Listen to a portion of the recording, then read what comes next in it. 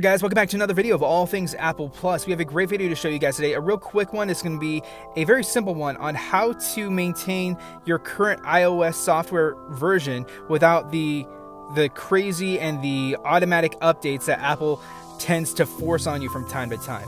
Now, if you haven't done so already and you're looking to jailbreak and you want to stay on your current firmware, but Apple is trying to force 12.1.4, the latest software version, onto your iOS device like shown right here, I'm going to go ahead and show you guys how to lock that, how to lock your current software and make sure that you won't receive any sort of notification or forced updates on your iDevice for free. No jailbreak needed. This is going to be a real simple tutorial. Now I'm showing you guys currently that I am on 12.1 and I'm getting these notifications for 12.1.4 and I want to stop that immediately. So what I want you guys to do is go to navigate over to the website. I'll leave a link into the description below for Apple beta softwares, and this site has every beta software out currently at the moment, and tvOS beta is the one that we're going to be looking to download onto our iDevice. Now tvOS beta, once you download this profile, this software profile, beta profile, excuse me, to your device, this will lock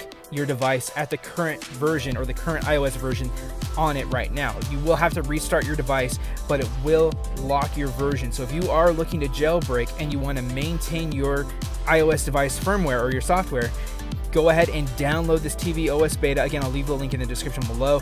Go ahead and restart your phone like I'm going to do so right now. I'm actually going to cut the video in just a moment, restart my phone, and come back to it.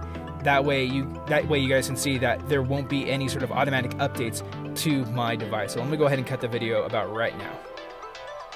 All right, and we're back, and we have still the notification to update to iOS 12.1.4, but I'm gonna show you guys there won't be any sort of automatic updates to my iDevice. So let's go ahead and navigate over back into settings. We even still have a notification for the update as well too.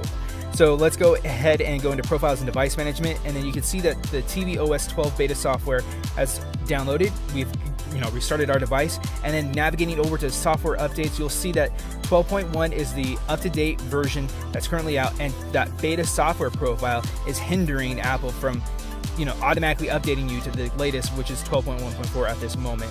Now, if you do see that notification on your guys's under your settings, the best way to get rid of that little notification bar or that little notification button is by going into settings, navigating over into your iPhone storage, and then once your iPhone has completely loaded and it has shown you guys what documents and what apps are taking the amount of memory, you can actually find the software update profile or the actual software update for iOS 12.1.4 or the latest version that you're on, and you can delete that, giving you guys a little bit giving you some more memory. So I've seen that it's actually 600 megabytes to download the update, but now I've got that much memory back, and then you can see that the actual notification is gone at that point.